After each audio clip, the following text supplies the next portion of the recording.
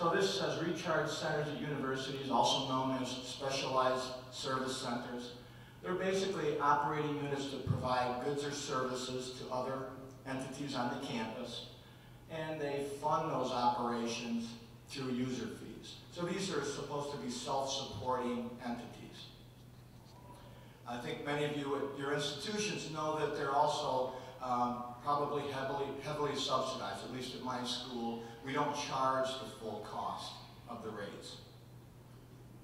And then more recently, NIH came out with an important notice on what they refer to as core facilities. And so that's an important document for you to reference. And they give a definition, very similar to the definition we saw in recharge centers, which is they are shared services, and those services are, the cost of the services are recouped through user fees. Okay, so very similar. And it may be user fees charged to NIH or other federal grants. And so that's why there's such an emphasis on compliance, because many of these units that charge those fees to federal funds. So this is the current language in A21, and it's the section, I think it's J44, which talks about specialized service facilities. And very briefly, it said the cost of these services or goods we're rendering to others on our campus should be charged directly to users based on actual use, and I should add actual cost, and rates that don't discriminate between federal and non-federal users. And as we know, if you've operated these centers, they don't have to break even each and every year. In fact, most of them don't break even. There's either a surplus or a deficit. They either charge too little or too low a cost.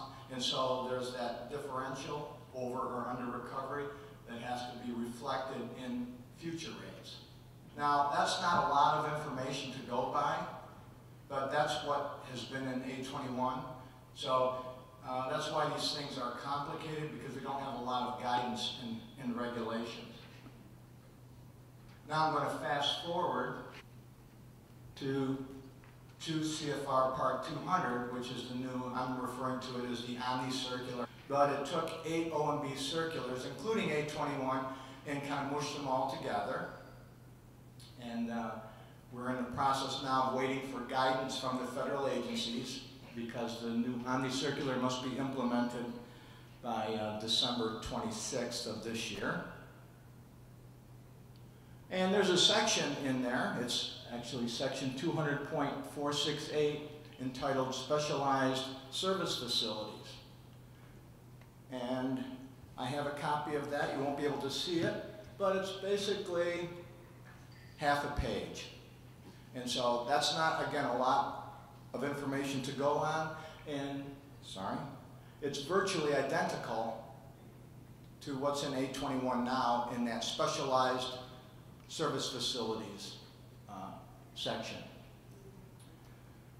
Now the interesting thing, and I've compared the language with, but this says in A21, currently the cost of each service shall consist normally of both its direct cost and allocable share of indirect cost.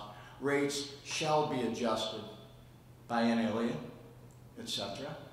Now it says the cost of each service must consist normally of both indirect, and the rates must be adjusted. So we substituted must for shall. It's basically the same.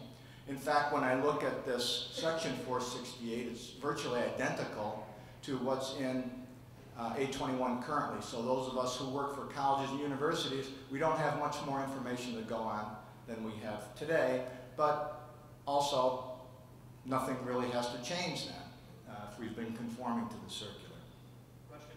Yeah.